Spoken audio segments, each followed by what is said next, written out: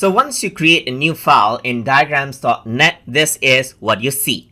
So over here, just like with most of applications, there is a menu bar on the top where you can access out many of these settings. Over here on the left side, you got access to different drawings such as shapes, as you can see, that you can bring in onto the main area. So you can see that you can access out basic shapes and different types of shapes right here. And you can also access more shapes, and then you get access to more shapes just like this as well.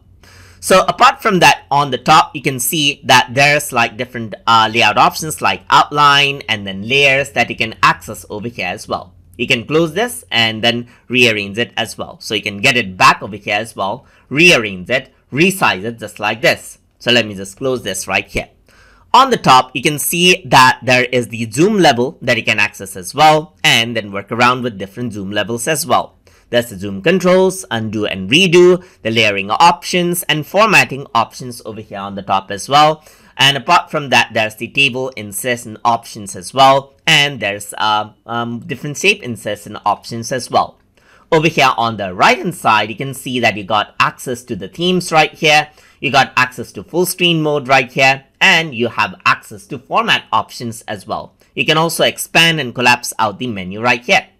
Over here, you got the properties which you can use to change out the properties of different shapes that may be there on the main drawing area. And over here, you can access out the text and range and everything, as you can see. So this is the main working area where you can place and resize out the contents. And over here on the bottom, you got access to different page insertion, as you can see right here. We're going to see all of these things in detail in upcoming lessons. So this is the interface of the application that you can work with in order to draw out diagrams. So hope you guys learned something as always. And as always, please like, comment, share, and subscribe.